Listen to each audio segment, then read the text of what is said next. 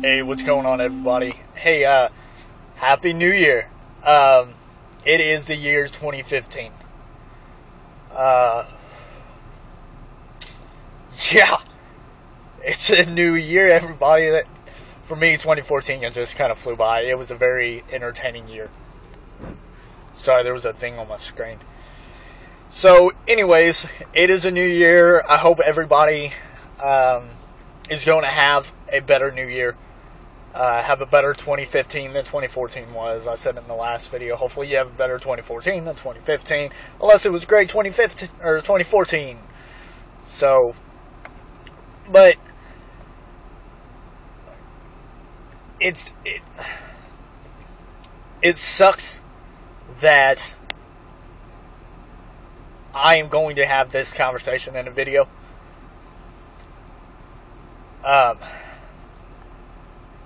As something hit home very hard this week.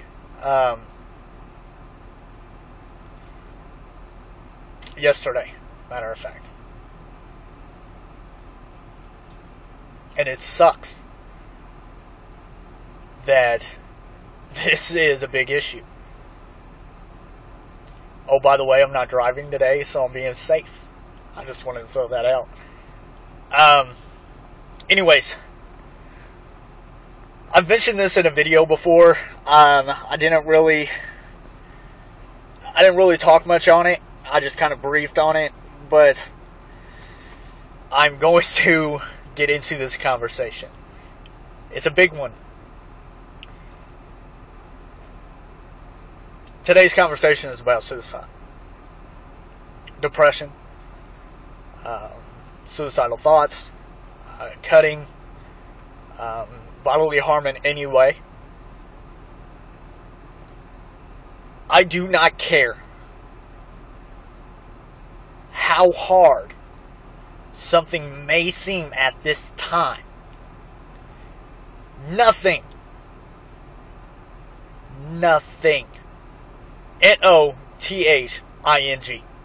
Nothing is worth killing yourself over. Nothing. I say this because I've been there. I've been suicidal. I suffer from clinical depression. And I've managed to cope. I've learned coping techniques. Yes, every once in a while they don't work, and I have to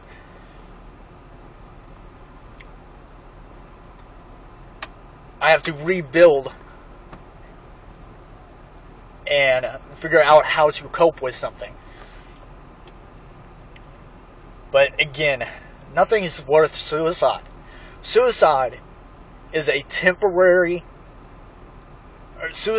permanent solution to a temporary problem. Temporary problem. It's something that over time is going to get better and is going to go away. If you're suicidal, you're depressed and everything else right now, in your mind you are thinking you're lying, it's not going to get better, this is the end. It's not. It really isn't. I'm still going through a very hard divorce myself. So I've been very depressed lately. But I'm going through my normal routine. Well, it's not normal, but it's normal now. I'm working. I'm doing everything I can to keep myself busy, so I'm not, sitting around thinking about everything. You have to find something to get distracted in. Whether it's coloring, it's drawing, it's writing. If it's playing video games, play some video games. You gotta do something to keep your mind off of it. Don't do drugs. That again is a temporary fix. Drugs are not the solution. If you're wanting to cut yourself, Find some outlet besides that. There's no point in bodily harm. Because all it's going to do is take the pain away for a little while. Yeah, I mean, you know, it may feel great. It may feel great to take that knife, that blade, whatever, and just be focused on that pain for a little while. But guess what? The other pain is going to come back. The pain that's causing you to be depressed. Drugs. If you do drugs, yeah, okay, you may feel good for a little bit. Alcohol is the same way. I'm talking drugs, alcohol, the whole 9 yards. It's going to be, you're going to get distracted for a little while. But guess what? It's going to come back. Because you are going to be on high at some point. At some point, you are going to have to think about it. You've got to find some way to cope with it. Talk to someone. Talking to someone is key. I don't care if you don't like talking to anyone, you don't want anybody knowing your business, what's going on with you, or anything else. You've got to talk to someone. You have got to write something down. You have got to get that stuff out. You have to express it. And if you are suicidal at this current point, and you want to kill yourself and end everything, you need help. You need someone's help. Someone needs to be with you. You need to go to, you know, someplace. Go see a doctor. Go get help.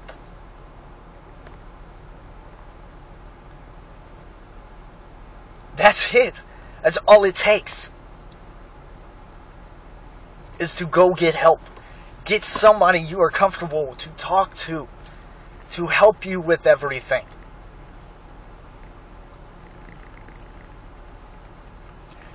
I don't enjoy talking to people. I don't like talking to people. I don't like other people knowing my business. I have a notebook. I write everything down. And guess what? Afterwards, I feel better. I really do. I really do feel better. Because I'm able to express at that point exactly what all is going on. I know people that they draw. They may not be the best, but they do it.